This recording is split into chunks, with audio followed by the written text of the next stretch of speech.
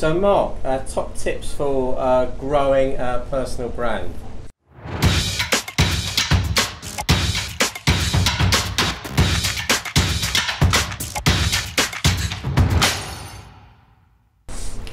Yeah, good question, Robin.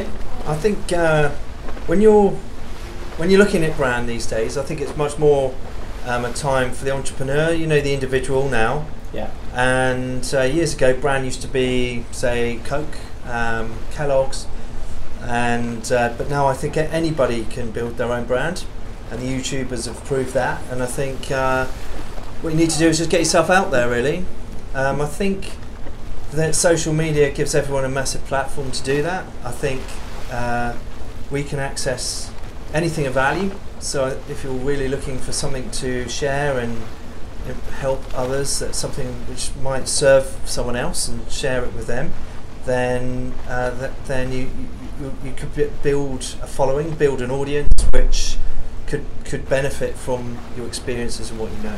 So I think the first thing is just to do it. Yeah. And show your own vulnerability. I mean, don't worry about how you're coming across as much as just trying to learn as much as you can, and just put yourself out there and try and make sure that what you're doing is helping others.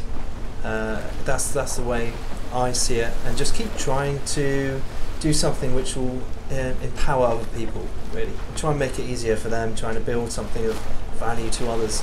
I think these are the days of, in my opinion, of the individual, and the opportunity for individuals to do things that they love to do, and to butt in there. That's my key. When we're training, we're going through our jet stream methodology. I'm going to talk about personal brand.